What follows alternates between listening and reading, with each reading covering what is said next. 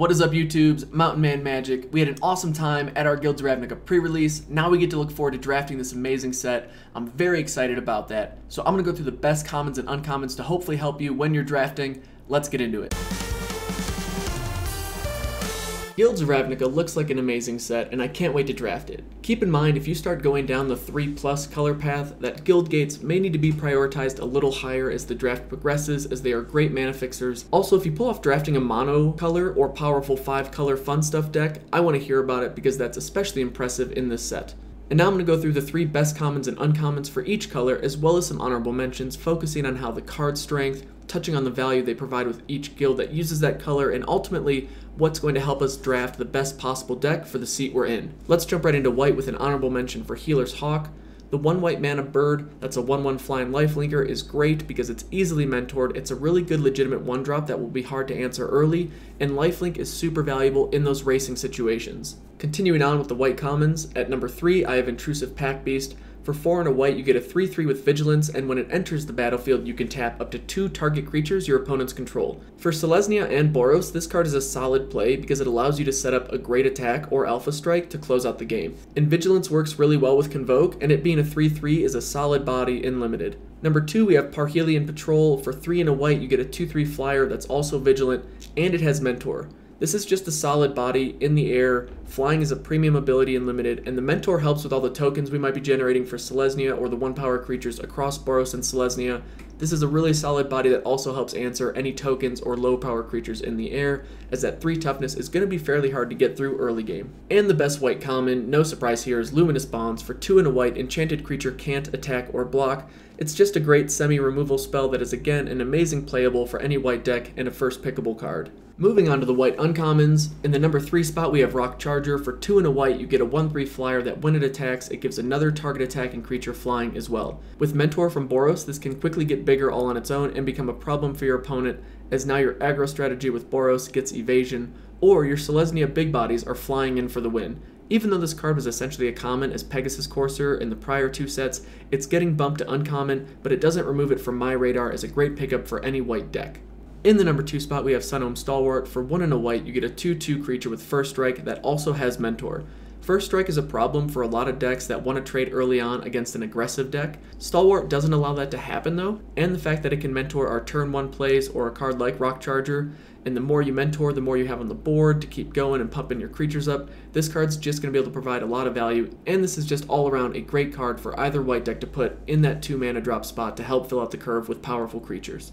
And the best white uncommon, we're going to go with Conclave Tribunal. I don't think this is any surprise either. For 3 and a white, you get to exile target non-land permanent your opponent controls until this card is removed. This is basically an upgraded Hieromancer's Cage, which in M19 was a very first pickable, strong removal spell for white. Now it has gotten an upgrade as Conclave Tribunal because you can now convoke it out. This is splashable, first pickable, and a fairly obvious best white uncommon. Now to the blue commons, we have an honorable mention for Passwall Adept. It's 1 and a blue for a 1/3 that reads, pay 2 and a blue, target creature cannot be blocked this turn. In some cases, it may just stand in the way of tokens getting through, but in others, it just wins you the game. In a grindier game, you can now use this to get through lethal damage for potentially multiple creatures if you have the mana for it. And there's also an example I'm going to show at the end of this video where it can even save your board from certain destruction. In the number 3 spot, we have Dimir Informant, which is kind of the set's Omen Speaker, but this is for 2 and a blue, you get a 1/4 that has Surveil 2 when it enters the battlefield. Surveiling is quite good in this format, and it has way more synergies going for it than Scry ever has, so this card should be on our list for best blue commons, as Dimir and Izzet will gladly play this in either deck. The number 2 spot, I have Watcher in the Mist. For 3 and 2 blue, you get a 3/4 flyer that surveils 2 when it enters the battlefield. The double blue makes it hard to splash, but the guild gates make this a great playable for any blue deck, and it is still a very, very good card, as are most big body flyers in Limited. Again, surveilling has a lot of synergies with it. This card is just a great value card for multiple reasons in Limited. In the number 1 spot, I have Capture Sphere. For 3 and a blue, it's an enchantment with flash that taps enchanted creature, and that enchanted creature does not untap. This is really good in this set because it stops convoking, it stops tap abilities that something like Luminous Bonds doesn't, and with flash, it's basically an instant removal of a big threat on your opponent's side of the board. That's why I've got it in the number 1 spot, Capture Sphere. Next is our blue uncommons. I do have one honorable mention, and that's Chemister's Insight. For 3 in a blue, it is an instant speed that says draw 2 cards. The fact that it's at instant speed is really nice because you can wait until your opponent's end step to play it, while also keeping other spells in your hand up with mana available in case you do need to respond to something on the board. And I really like this card at Jumpstart because you can play it as soon as possible to get more cards in your hand, and then if you start to run out of gas, you can Jumpstart it again. Instant draw cards are usually pretty powerful and limited, and this is no exception. In the number 3 spot, we have Murmuring Mystic. For 3 in a blue, you get a 1/5 that reads, whenever you cast an instant or sorcery, create a 1/1 blue bird illusion token with flying. This is a bit of a build-around card, and as a creature, it's really only good for blocking, but the fact that it adds value to every instant and sorcery in your deck, cantrips like Radical Idea and any card with Jumpstart are now instantly better, and it can also be your bomb when you attack with an army of 1/1 flyers for the win. Some are pretty high in this card, some are pretty low. Either way, I think it's really solid, a really fun card, and one I'm excited to play in draft. Number 2, we have Nightveil Sprite. Nightveil Sprite is a 1/2 flyer for 1 in a blue, which is already solid value for limited, but every time it attacks, you also get to surveil 1. There are a lot of solid combos for surveilling. Besides the fact that it will smooth out your draws every time you do get to attack with it, this is a solid creature, and it's also a card that Izzet and Dimir will be happy to play in that number 2 spot for their mana curve, and that's why I've got it in the number 2 spot for our second best blue uncommon. And in our number 1 spot, I put Citywatch Sphinx. For 5 in a blue, it's a 5/4 flyer. That's basically a bomb unlimited, so there's no way this doesn't get played in most blue decks and potentially even splashed in other decks struggling for a win condition. It also reads when it dies, you get to surveil 2. So a huge flying body like this is going to be really strong and limited, and there's no exception here. I really like this card, and if it's not answered quickly, you just win the game. If it is answered quickly and destroyed, you get to surveil 2, so you're hopefully getting the cards you need to win the game anyway. This is a really strong card, and that's why I put it in the number 1 spot. Next up is black, and our third best common. I probably have this as the most contentious pick thus far, but I'm putting Mephitic Vapors. For 2 in a black at sorcery speed, all creatures get -1/-1 until end of turn, and you get to surveil 2. The reason I put this at number 3 over a lot of the solid creatures is this card I think has a far higher ceiling than those creatures. Dimir's biggest weakness, as well as Golgari, is a deck that can go wide fast and outrace it. This card, even without the surveil, can save you from losing a game when it takes out multiple X1s or a board full of tokens. And Golgari will probably fare better with this card because even if you end up taking out 1 or 2 of your own creatures, you'll capitalize on that later with Undergrowth. Then you get to surveil 2 to help you make sure you're getting the cards you need. But in the context of this set and playing against decks like Boros and Selesnya, which are going to create a lot of tokens and have a lot of X1 creatures, I'm putting this as the third best black common. For number 2, I think it's far less controversial, and that's Deadweight. It's an enchantment for 1 black mana that gives enchanted creature -2/-2, which in many instances will end up being a removal spell, and in others, it's a spell that says, I shrink your creature to where it no longer is a threat, bye, thanks for playing, and it says all that for just 1 black mana. That's great value, and that's why it's in the number 2 spot. And the best black common is Deadly Visit. For 3 and 2 black mana, you get to destroy target creature at sorcery speed and surveil 2. For 5 mana, it's just a solid card for limited, and yes, you want to play as many copies as you can get. It is first pickable, and that's why it's the best black common. Moving on to the black uncommons, I have number 3, Crawl Swarm. We all know flying in limited is a premium ability, and this being a 4/1 flyer, it is a tad expensive for 4 in a black, but if your opponent removes it, you can pay 2 in a black, discard a creature card, and get it back in your hand. So it is a solid reoccurring threat that is not easily dealt with and can eventually win you the game. In the number 2 spot, we have Necrotic Wound. For 1 black mana, it uses Undergrowth to give target creature -X/-X for each creature in your graveyard, and it does it at instant speed. I really like this card because it scales well into the mid and late game and answers indestructible nonsense, which there is some of in this set. Anytime you can have instant speed removal, especially for just 1 black mana, that's going to be a pretty solid card, and I think Necrotic Wound fits that bill fairly well. Our best black uncommon is Price of Fame. For 3 in a black, you can instantly remove a creature, surveil 2, and if the creature you target is a legendary creature, you only have to pay 1 in a black for this spell instead. This is easily one of the best removal spells in the set, and that's why it's landing in our number 1 best black uncommon spot. Continuing on, we have red commons, and I'm going to start with an honorable mention for Rubblebelt Boar. This is a 3/3 body for 3 in a red, but when it enters the battlefield, target creature gets +2/+0 until end of turn. And I mention this because for Boros, that +2/+0 will help a creature continue to mentor other creatures and keep that value chain going for potentially a couple turns. That alone could be a reason to play this in your deck if you are really aggressive and trying to make sure that you get value from your mentor mechanic. Now in the number 3 spot, I have Cosmotronic Wave. For 3 in a red, you deal 1 damage to every creature your opponents control, and they can no longer block this turn. One thing to keep in mind is if you are behind on board or you can't swing for the win, this card may not provide any value. But if your opponents have a decent amount of X1s or you're able to swing for the win, well then this card will win you the game. And I think as a Boros card, even Izzet will be happy to play this, and it combos really well with those cards in Boros that give you extra attack phases or extra turns. The number 2 spot, I have Direct Current. For 1 and 2 red, it deals 2 damage to any target at sorcery speed. It also has Jumpstart. This card I was fairly low on when I first read it, but a card that is removal that allows you to play it an additional time, to do more removing or shocking to the face is going to be valuable in Limited, especially when it combos so well with the synergies that we see going on in Izzet. Overall, I think this is a solid red spell, thus I've currently got it at the second best red common. And the best red common I have Command the Storm. It costs 4 in a red, it's an instant, and it deals 5 damage to target creature, which is basically removal for 95% of the creatures in this format. You can't really go wrong here. I wish it had Jumpstart, but even still, I'm going to go with it being the top red common.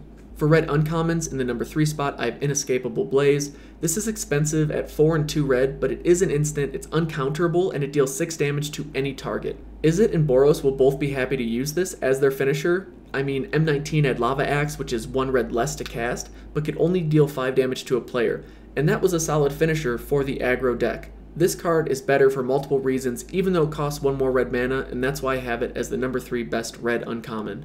At the number 2 spot, I have Goblin Crater Maker. For 1 in a red, you get a 2/2 that also reads, pay 1 colorless, sacrifice it, you can then deal 2 damage to target creature, or you can destroy a colorless non-land permanent.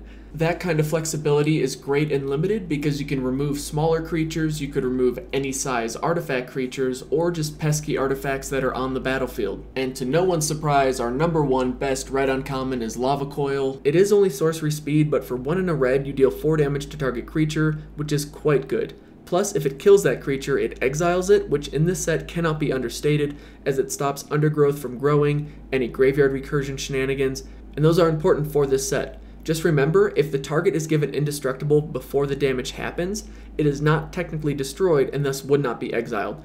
I'm not going to sweat it though, I still see this as the best red uncommon, and you're happy to play as many copies of this as you can get. Alright, moving on to green. At common, I'm putting Crushing Canopy at number 3. It's an instant for 2 and a green that lets you destroy either an enchantment or a creature with flying.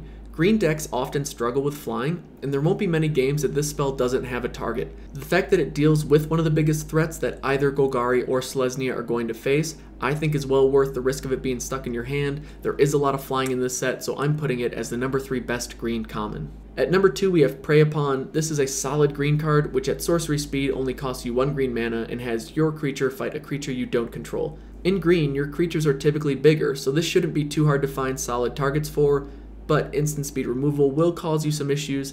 I still think that's well worth the risk. It's a solid card for Selesnya or Golgari at only 1 green mana.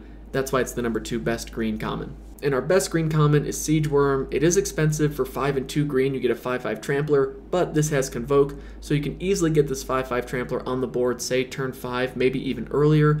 I really like Trample Unlimited, and this card was good before when it was printed. It's still good now.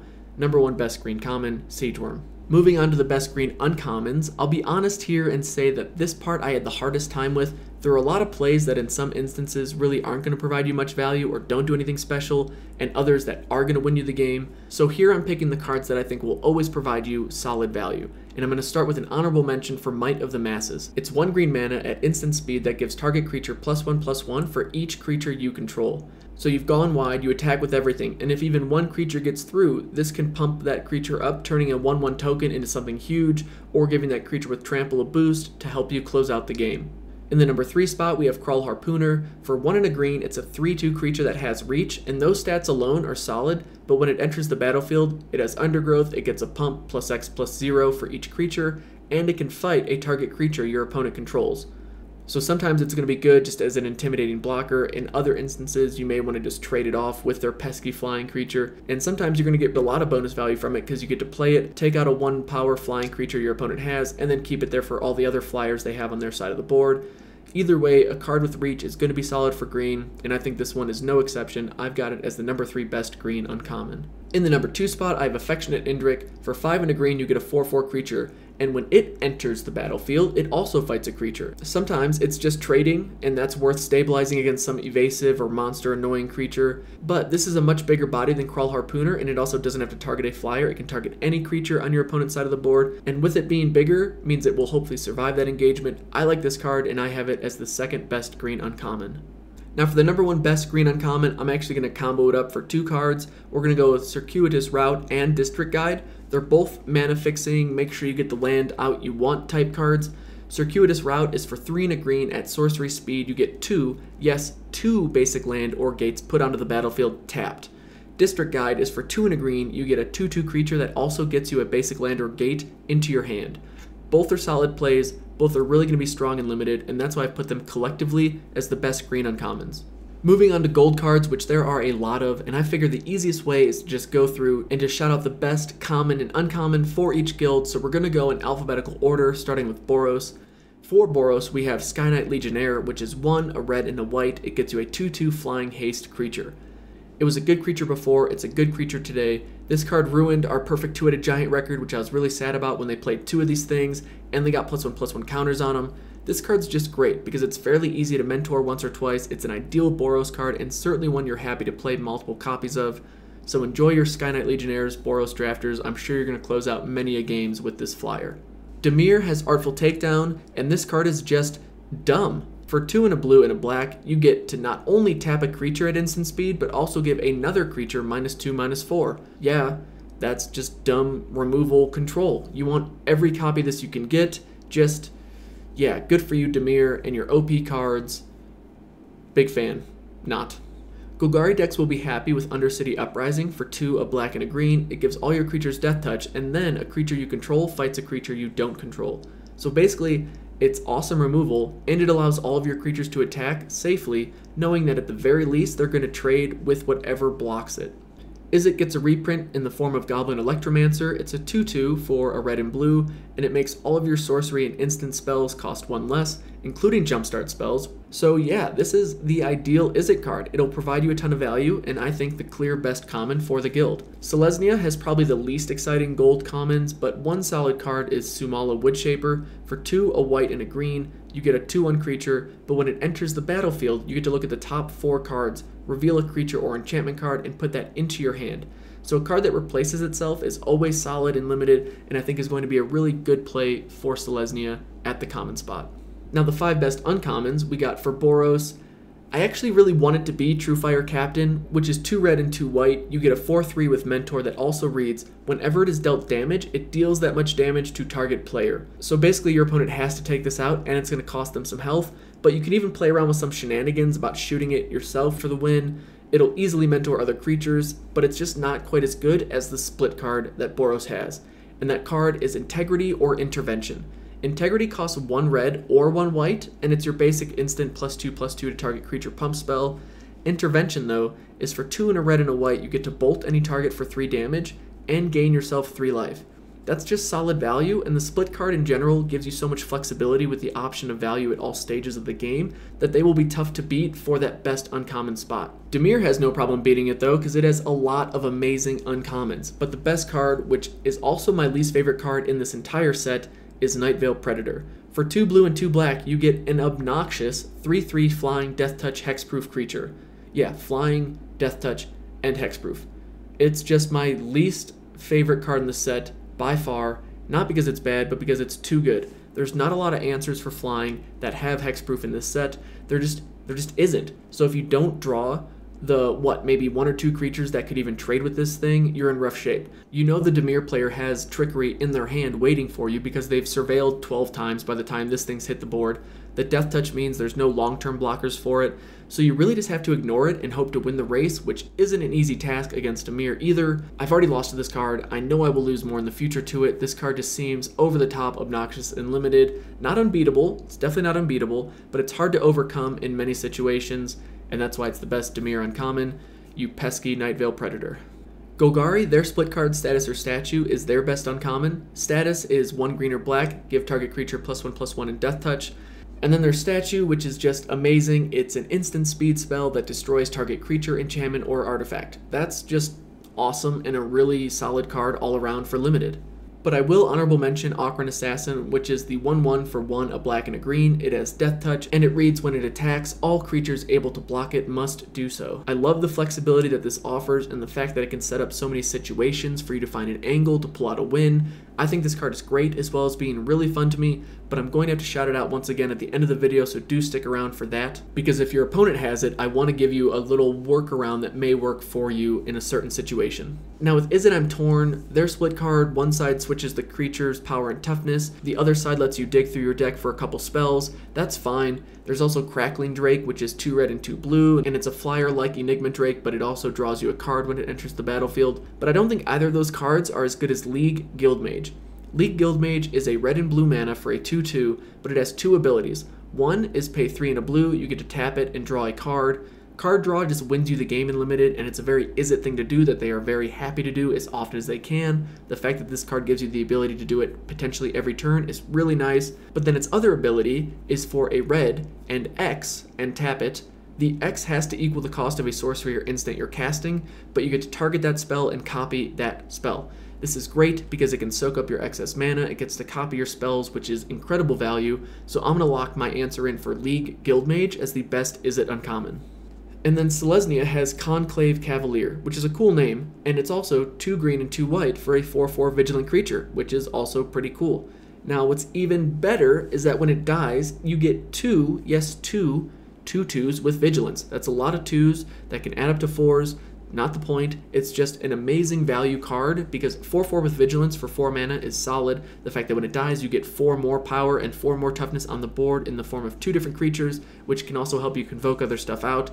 It's just, there's so many possibilities for this in the Selesnya deck. They're going to be super happy to play as many copies of this as they can get, and I don't think the mana requirements are a drawback because of the guild gates, so overall this is just a solid card, and the artwork's pretty sweet too. Now we can move on to the artifacts, and there's actually not too many artifacts in this set, but there are a few noteworthy ones. Gatekeeper Gargoyle is a 3/3 flyer for 6 mana, and it enters the battlefield with a +1/+1 counter on it for each gate you control. So in some decks, these could be the bombs for you crazy deck builders who are excited to go 4 or 5 colors and you want to get all the gates you can. This card can just win you the game with whatever mana you have there to throw out and cast it, and make it, say, a 5/5, a 6/6 flyer without too much trouble. Another creature you may be excited about is Rampaging Monument, which is definitely playable in multiple guilds. It enters the battlefield with 3 1/1 counters on it, so it's basically a 3/3 colorless trampler for 4 mana, which is solid value in Limited. But it gets another +1/+1 counter for every time you cast a multicolored spell, which isn't too hard in this format. So this is a solid artifact, indeed, that every guild can probably find benefit from. The lockets are all great. I think you're happy to play them in every guild deck simply because they can ramp, they fix your colors a bit, and then can ultimately be sacrificed to draw you a couple cards when you need more gas.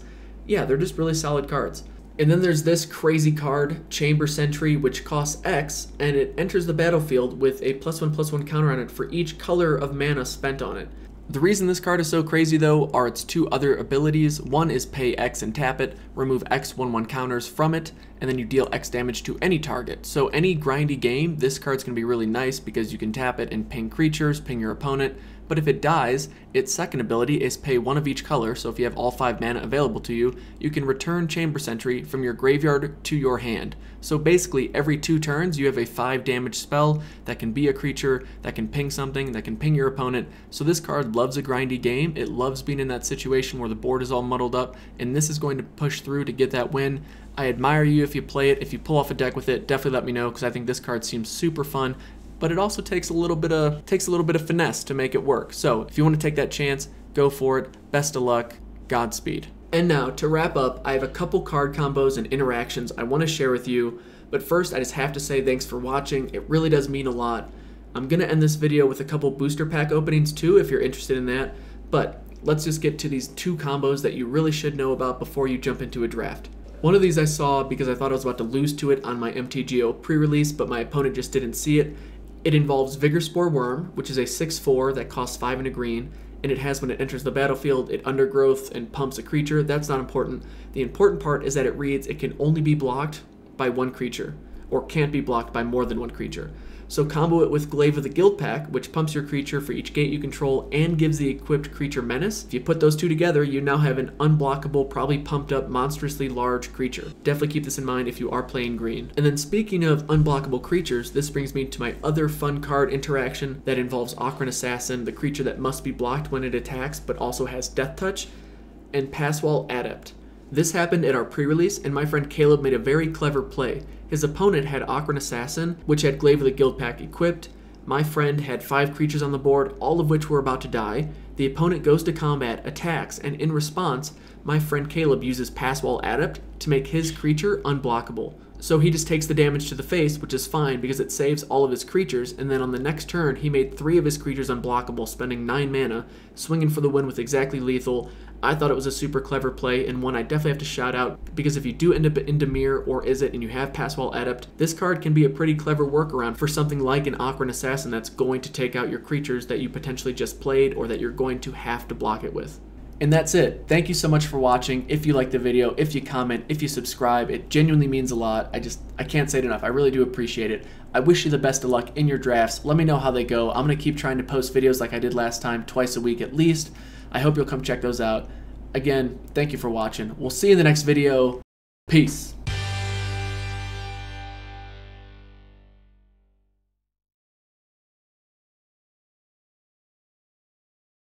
And we got 2 booster packs from our pre-release. We ended up going 2 and 1 in our 2-headed giant, but only 3rd and above got more than the 2 pity packs.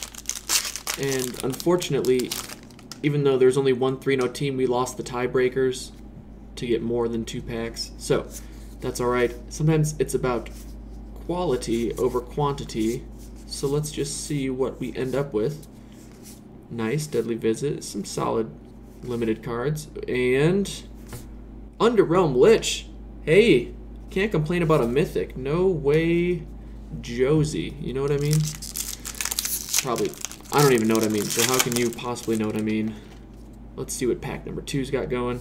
Dazzling Lights. Does that mean there's going to be a foil in this pack because we've been dazzled by the lights of it? Fresh-Faced Recruit just sounds like such an aggressive card name, doesn't it? Alright, I like the split card. I like another Boros card, and Camaraderie, alright. 2 Dimir Guild Gates, but overall, 2 solid packs.